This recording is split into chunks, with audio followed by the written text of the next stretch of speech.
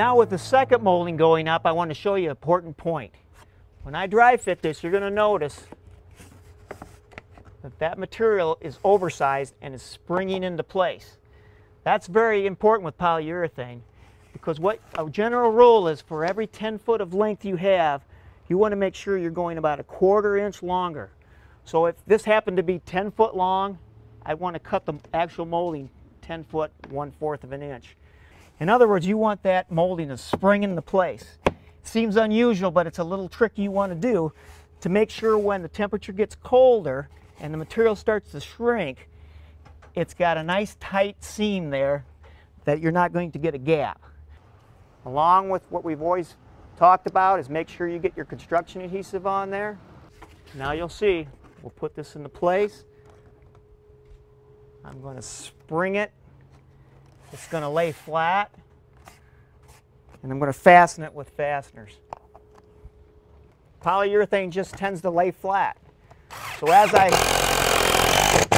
put the mechanical fasteners in here, you'll see how it flattens out.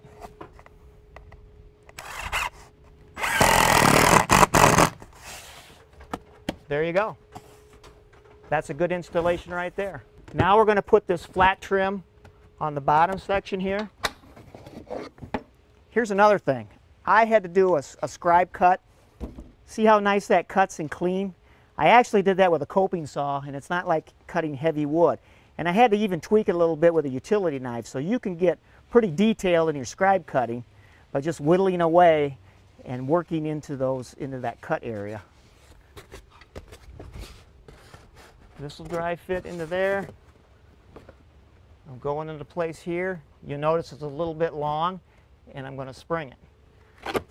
All right, that fits nicely.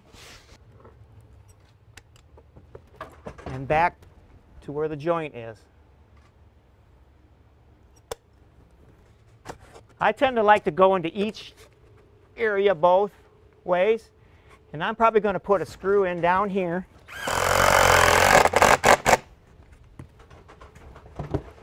And then I'll come down here,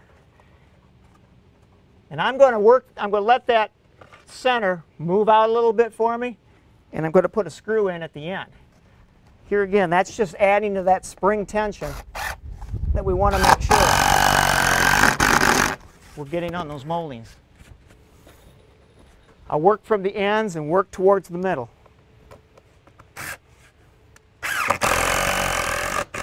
All right, a couple more builds, and we've got this soffit taken care of. This is a little accent treatment. We're going to do a little scribe that's going to go up against that flat trim. And if you look at the end, where I got it right there, here again, there's how nicely that scribe cut against those logs right there. Very easy to machine and work with. Probably the biggest difference you're going to notice if you install a lot of cedar trim is getting used to overcutting and springing that into place, because that's not what you do with wood. You're used to just cutting it flush. Great. So on this last trim, I want to show you a little bit of detail. Here, I had to rip that stock to the width I wanted. If you notice, when you rip the material, there's a raw edge of material. And that's fine, but just make sure when you're installing that and it's exposed to the sunlight that you're painting that raw edge. And then if you look at the other side that came with the product, it's molded into place. So you will have a wood texture on both edges. It's only when you have to modify the width and you're cutting it through the saws that you'll get that raw edge. All of a sudden, we've got a 5 build, and that's changed the whole style of this home. But better yet, it's going to be low maintenance. So we won't have to worry about this years down the road.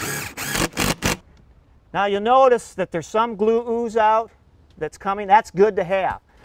But the thing you don't want to do is wipe that off. It tends to smear that. I usually let that skin over. It takes about a half an hour. Once that skims over, you can take a putty knife and clean that joint up much easier, and it won't smear the product. Just to wrap it up, you just take a little bit of exterior spackling, fill in those nail heads, because I countersunk them a little bit, clean up those joint lines, and then put a final coat of latex paint on there and you're finished.